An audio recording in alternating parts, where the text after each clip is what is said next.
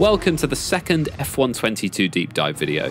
My name is James Brallant, Social and Creator Manager on F122, and last time out we spoke about the physics and handling changes that are coming to the game, but this time it's all about VR and new features, which includes F1 Life.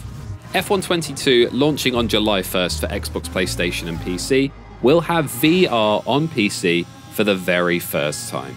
VR isn't the only new standout feature that's coming to the game on July 1st, and I've got Senior Creative Director Lee Mather here with me today to talk about what else you can expect. Yeah, we've known the fans have really been looking for VR for some time, and obviously we needed it to be the right time for the team and the right time for the feature set of the game, but ultimately we also needed to find the right partner to do VR with. It's something that which other Codemasters games have supported in the past, and we know the great team over at Behaviour have done an amazing job on the Dirt series, so we were really pleased that we were able to partner with them to bring VR to the F1 series on PC. So how long has VR actually been in development for in that respect? Yeah, so we started work on VR obviously at the beginning of the dev cycle for F1 2022. So I'd say there's probably sort of a 9-month window of development for something like VR. And what sort of challenges have you faced when bringing VR to a game like F122?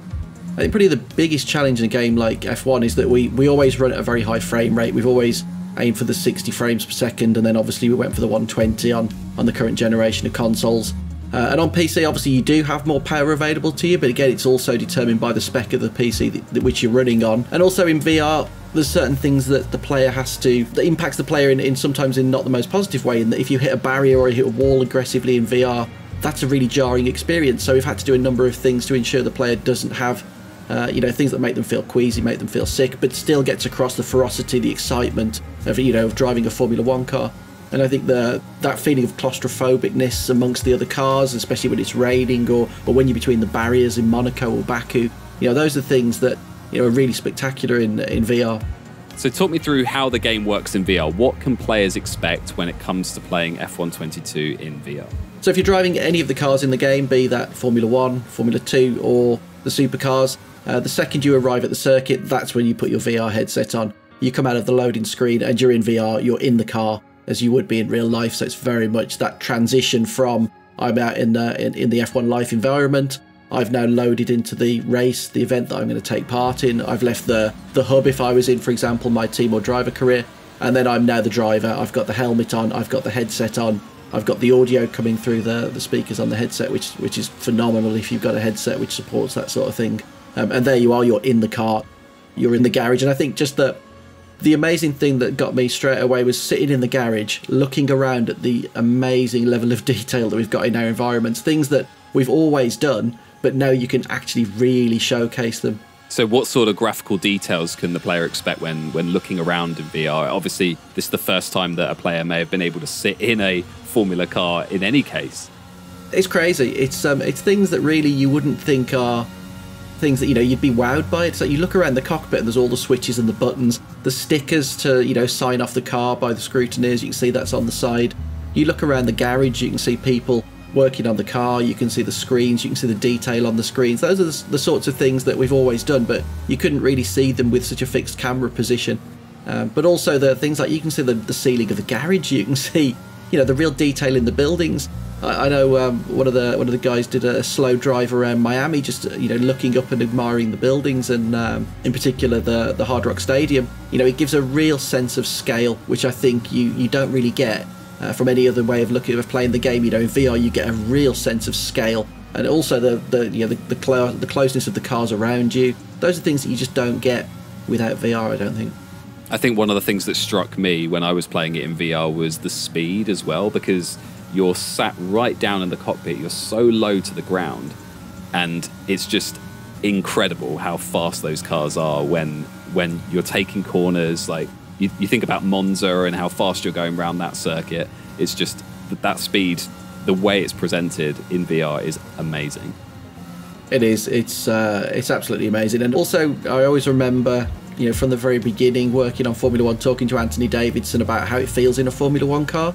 We know they're insanely fast. You expect it to be very fast, very hectic. And as Anto always said, that once you'd adjusted to that, you become so immersed in it, everything kind of slows down and it just feels so natural. And that's what you get in VR. You know, once you've done a few laps and you've acclimatized to that absolutely brutal pace, and obviously the hectic things going on during the race, especially at a race start, you sort of settle into it and it just feels very natural. And you kind of feel like, you know, you've got that moment to look left and see who's alongside you. You've got that moment to look at the apex and ensure that you're going to hit the apex. You know, it all sort of feels really, really natural. So you've talked a bit about the areas of the game that VR can be used, so F1, F2, and in supercars as well. Does that include online too? Yeah, we made a really strong conscious decision at the beginning of the development that we wouldn't segment out users who wanted to use VR online. So you can use VR while racing online as well. Would players only be limited to playing with others that are using VR, or can they play with anyone? No, we allow mixed lobbies. Again, we didn't want players to be disadvantaged or advantaged in either way, so you know, you can play against players with or without VR in a mixed lobby. So in terms of headsets that are supported, what are they? So we're supporting the Valve Index, Oculus Quest 2 if you use the link cable, the Oculus Rift S, HTC Vive, HTC Vive Cosmos, and those are the ones that we've had the chance to give it, you know, the most thorough test on, so we're confident that they work incredibly well. And most importantly, Lee, will it make me drive better?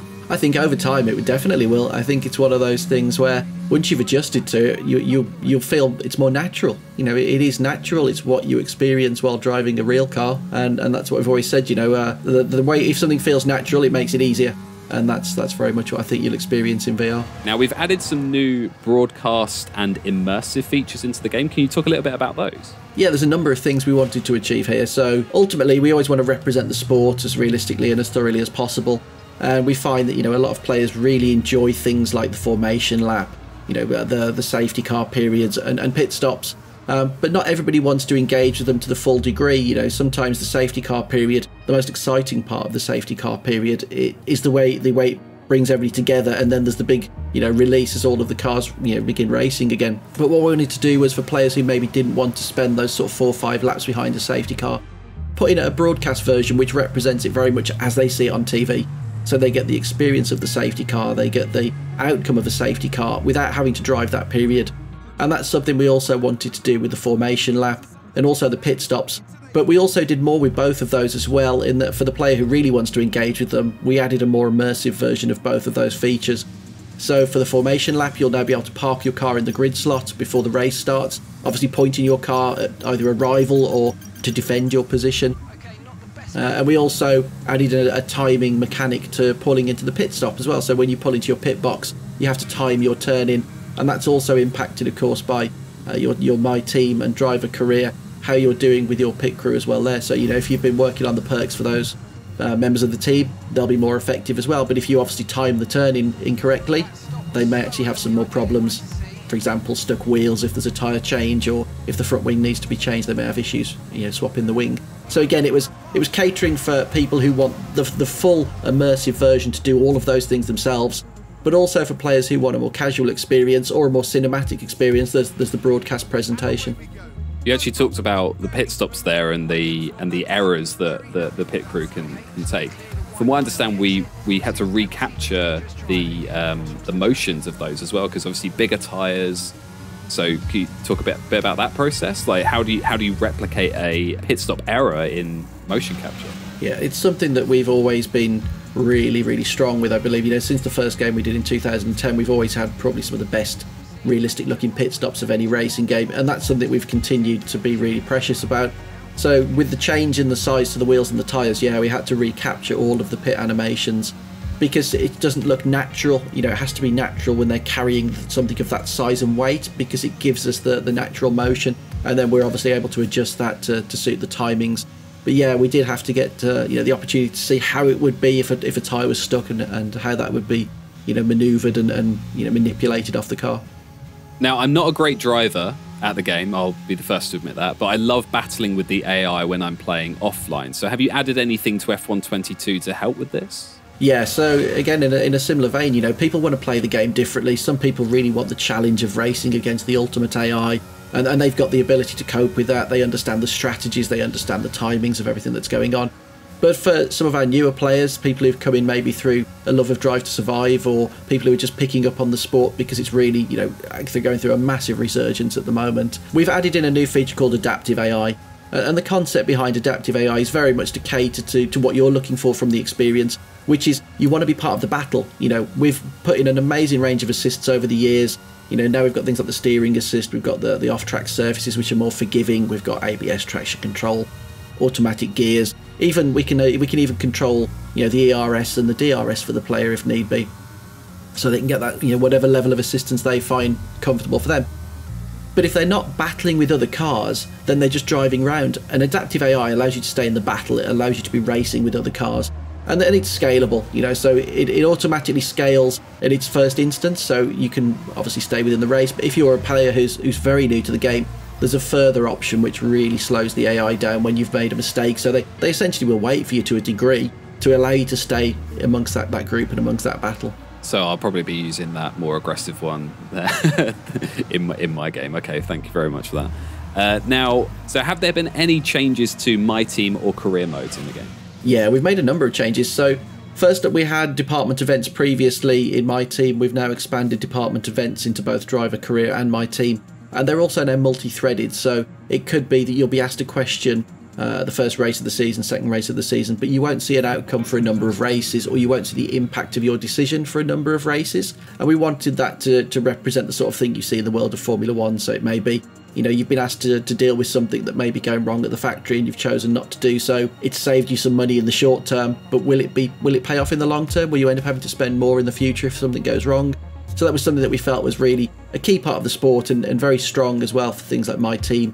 But also, as a driver as well, you're asked questions, you're asked to do things by the team. There's always pros and cons to those, and that's very much what we wanted from the department events. But for My Team as well, we also saw an opportunity to give the player different entry points into My Team. So traditionally, My Team, you would start off with very few resources at the back of the grid, no upgrades on the car. But some players obviously want a shorter experience, they want to be in there winning straight away. Also, it's fun to be at the front, isn't it? So sometimes we've seen teams as well in recent years, like Haas, for example. They came in and they already had a very strong car. They had support from Ferrari, so they started midfield and occasionally, towards the front. And that's now an option that the player has with My Team, so they can start with a team at the back of the grid, no funding, the inability to get one of the top drivers. Or you can start middle of the field, where you've got a team that's got reasonable funding, better facilities, the option to hire a more competitive teammate. Or of course you can go in as a team at the front, a team that's got all of the budget, they've got the ability to hire a top driver, they've already got really strong facilities, your car's well upgraded, you're already competing for the championship. What sort of changes have been made to practice programs? Yeah, so practice programs have been fantastic for us since we brought them into the game. And we see them working in two ways. So for the player who's playing at the extreme end of the scale, the very skilled player who's looking for those tenths, that's where the practice programs will show them where they can make up the time. It will show them where they're losing the time. But then to the player who's more of a casual player, or somebody who's still learning the circuits, learning the game, the practice programs will give them a clear indication of what they should be doing on the circuit. You'll see which corners you're doing well and which corners you're not doing so well. And it's very clear to a player at that end of the scale, whether they are doing well or not so well. And then, as I say, for the player who's looking for those tenths, they can really analyse the data, especially by going back into the garage and viewing that. And we also wanted to change the presentation of this year. So not only is the scoring and presentation different, but we've done it through a on-track augmented reality system in a number of places, where you can actually see your progress more effectively live while you're actually taking part in the session. Now, another new feature is F1 Life. Can you give us an overview of what F1 Life is all about? So F1 Life was inspired by, the lifestyle of a Formula One driver. We all know that they're incredibly well paid. They all lead what appears to be very glamorous lifestyles. They've got beautiful flats. They've got beautiful places where they live. They have great collections of supercars. They all dress very well. It's the sort of thing that people aspire to. And I think it's a huge part of the sport, and it's a huge appeal, for the sport. I mean, that's why circuits like Monaco are so famous, because of the glitz and the glamour that goes with it. And we also wanted to give the player another opportunity to have more personalisation, more customisation, and to make the game feel like theirs, but also to showcase some of their progression and what they're like as a person, with their friends. So F1 Life offers up a really lovely customisable driver location as a hub location for the player. In there, they can obviously choose the furnishings so that the area suits how they would like it to look. They can dress their avatar through a number of really exciting brands that we've worked with this year. And of course, they can also utilise that space to store their supercars. So supercars will obviously be won through gameplay. They're not purchasable items. You win them as you play. and those can be stored within your F1 Life location, again showcasing your progression. And that's important because you can visit your friends' F1 Life locations to see their progression, to see how they've set up their environments. And also that's also the backdrop for the multiplayer lobbies. So now while you're waiting in a multiplayer lobby, you'll be in someone's F1 Life location, so you'll see what their characters are wearing, you'll see what your other friends are dressed in, you'll see the way that they've dressed the location and the environment, you'll see the trophies they've won, as we've now got a full 3D trophy cabinet that's part of that location as well. So F1 Life offers a lot for a lot of people, and it's a really beautiful customizable hub to offer a new level of personalization and customization. So what parts of the hub can we customize overall? Oh, it's really detailed, so we can go as far as obviously the floor, the seating, the cushions that you've got, the lighting that you've chosen, the wall art. You might want little circuit maps on the wall. You might want some. There's some Easter eggs in there from some of our previous games. You'll see the characters on the walls. There's some really nice things that you can really make at your own space. And I think when you play a game as much as a lot of people do play Formula One or any game that you play, making it feel like it's yours is something that I think is really quite special. So you're saying I can get a Devon Butler-inspired living room? Is that what you're saying? There is a Devon. Yeah, there is a Devon. You can have him on your wall. Pay homage to the great. Exactly. How do players unlock new items in F1 Life? So it depends on the item types, obviously, but there's going to be a smattering of items that will unlock through the Podium Pass, through both the free and the VIP tiers. We'll also be allowing players to unlock items, of course, through challenges, which is something we've always traditionally done. And then there's the store as well, where players will be able to go in and unlock items through the store. Be that the brand store, where they can purchase really cool branded clothing, t-shirts, caps, shorts, joggers, trainers, headphones, sunglasses. We've got a really wide range of items that the players can unlock through multiple ways. And you mentioned the supercars. Whereabouts are they used in the game?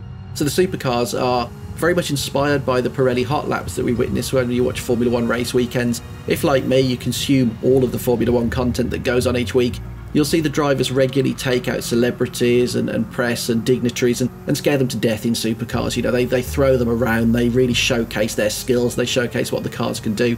And we wanted to give the players something like that they could engage with in between race weekends. So basically, for each race weekend, there's the opportunity to go and take a supercar out and take part in a very different on-track experience, be that drifting, a cone gate challenge, a rival duel, different styles of gameplay. It's an opportunity to give the player a little bit of a breather. The intensity and the excitement of a Formula One race. It's sometimes nice to have a little break in between to sit back, do something a little different, do something a little, unusual within the world of Formula One. But again, very relevant as we see from the sport. As I say, it's very much inspired by the Pirelli hot laps.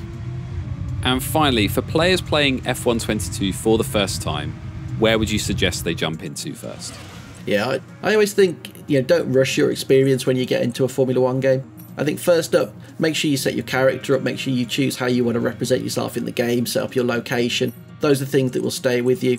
Before you go and set up your My Team, I always think it's nice to give it some thought. Consider the colour scheme that you want for your team, consider what the name you want to give your team. It's something that fits so beautifully in the world of Formula One. You want your team to be part of that grid and part of that world. And then either go into time trial or go into Grand Prix, get a feel for the cars, get a feel for the assists that you want to play with, and then set a difficulty level for the AI that you think is sensible for you. And of course, you can always tailor that experience throughout the course of your driver career or My Team. You can change those difficulty settings. But of course, do you want to look for, you want to go in and race for Mercedes, you should be winning championships. So set an AI difficulty that allows you to win races. If you want to start maybe with one of the other teams, you could also set the difficulty so you're winning. But then obviously that's not a realistic representation of the sport. But if that's the experience you're looking for, that's something you can do also. So I think, take your time, understand what options are available to you, understand the experience that you're looking for. You might not want to replicate the sport, that's what's going on in the sport at the moment. You might want to be winning in a Williams, you might want to be winning in a Haas. You've got that opportunity in the game. You can make it however you want, or you can make it as realistic. So yeah, take your time, understand what's available, customize it to suit your preferences, and really dive into the game in that way. Fantastic. Thank you so much for joining us today, Lee, and to everyone watching at home as well. As a reminder, F1 22 launches on July 1st for Xbox, PlayStation and PC. And if you pre-order the Champions Edition, you'll get 3 days early access and some additional content too. We've got one more deep dive video planned for you in the next couple of weeks, so make sure you're subscribed to not miss that. Be sure to follow us on Twitter, Instagram, and Facebook as well so you don't miss any updates. In the meantime, see you on the track.